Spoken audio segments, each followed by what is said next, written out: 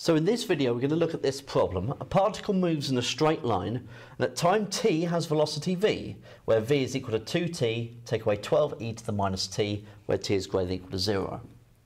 First of all, find an expression for the acceleration of the particle at time t. Okay, so remember that we're looking at s, v, then a. Okay, so reading off Suvat, but in that direction, so we can understand that v is 2t minus 12e to the minus t. So if I want to find the acceleration, I need to differentiate down. So differentiate this. 2t differentiates to 2. Now the coefficient of the t here is minus 1. That multiplies with the minus 12, so we get plus 12e to the minus t. Okay, so that is my expression for the acceleration as required for A part 1. State the range of values of the acceleration of the particle. Now, if I was to draw an acceleration time graph,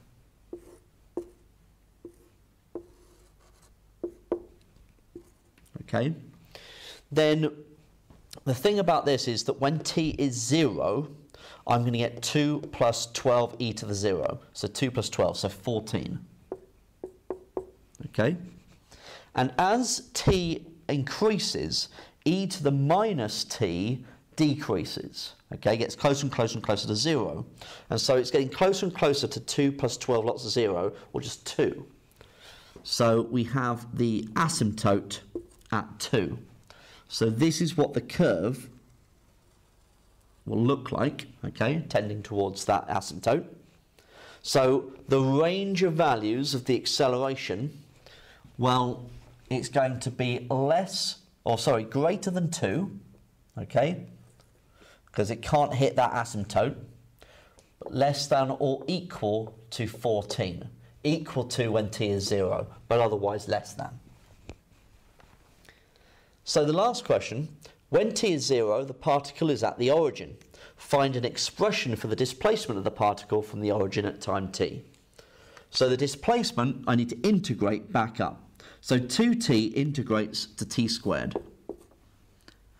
E to the minus t will integrate to minus e to the minus t, okay, because e to the minus t differentiates down. So integrating back up, we're going to get to plus 12e to the minus t. If you're not too happy with that, okay, just think about if I differentiate this, I get back to this.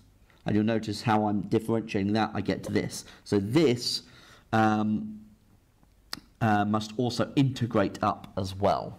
Okay, so it keeps on changing sign because of that coefficient of the t. And I'm also going to have a plus c, a constant of integration.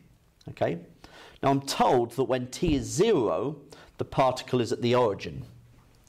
So when t is 0, the particle is at the origin, so the displacement is 0.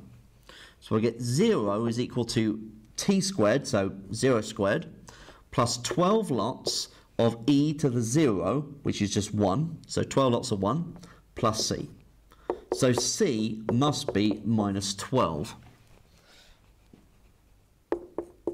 And that is my expression for the displacement of the particle from the origin at time t.